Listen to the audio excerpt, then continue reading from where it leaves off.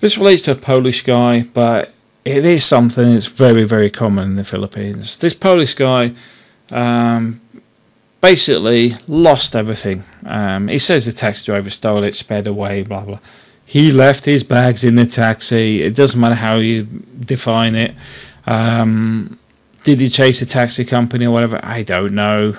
But one thing I will say, this sort of thing of leaving stuff by accident or whatever is very common. I don't get out of a taxi and put my bags in the boot unless they're 100% aware that I need to get the stuff out of the boot before I go. I take the registration number. I do all this sort of stuff, so I don't have this issue. But it sounds like the guy sort of like got out of the taxi and for whatever reason wandered off. Taxi sped off in his own terminology without his bags. It's people's fault. You can say it's a taxi driver's fault, but I'll tell you what, right? Here's a bit of reality. In the West, this crap annoys me. Where people go, it's not my fault, it's the escalator's fault, I tripped over it because I didn't tie my shoelaces or whatever. It's your fault. It's your fault. And if you go through life actually saying, right, I need to be prepared because this may happen or whatever, this sort of thing does not happen to you. These things happen to people who do not prepare for their trips.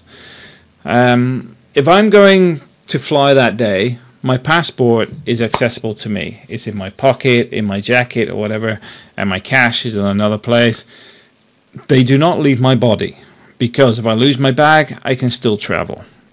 At the same time, does my bag leave me? The answer is no. If I'm going to an airport, the bag is in the cab with me. Why would I put it in the boot? Because it's only me traveling to the airport, you know, if I'm on my own. Because if April's traveling, we normally take our car to the airport.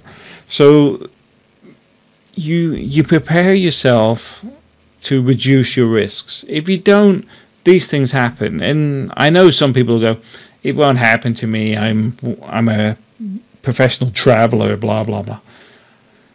Really?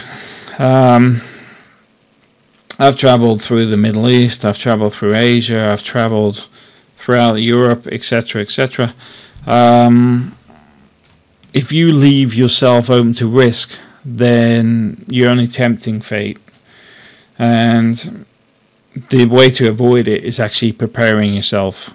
It's like, okay, this is why I get frustrated if somebody actually packs my own bag, because I have everything in a certain order, in a certain pocket, certain location, because it's a bit like a fighter jet, for example. There's a routine to go around the aircraft to check that the aircraft is flight worthy. You do your checks the same way every time.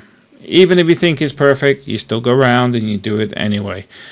I do the same with my bags. And if you see my video relating to hotel rooms, you'll see I clear a room from certain areas to the door. I do it with everything because I'm methodical, because that way you're reducing the risk to yourself. Because if something goes wrong, who's to blame? It's probably going to be a failure on yourself because you let something fail. You forgot to do something, etc., etc. What annoys me with this Polish guy is he's like, oh, the taxi driver sped off. And I was like, no, it sounds like you forgot your bags. And if you took the registration of the taxi, he wouldn't have gone anywhere, because you could have texted the taxi company, because you would have taken the number off the door. This is what camera phones are for. Just take a photo of the side of the taxi, take it of the registration. Taxi driver won't go anywhere with your stuff. But I just want to put this out there because it's all about preparation and risk assessment. Risk, anywhere you go has some risk potential.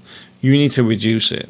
You know, if for example, even I was going on a motorbike with no registration plates, if I said to the local store, people don't even know me, I'm just going to the next town with this guy, what's your name?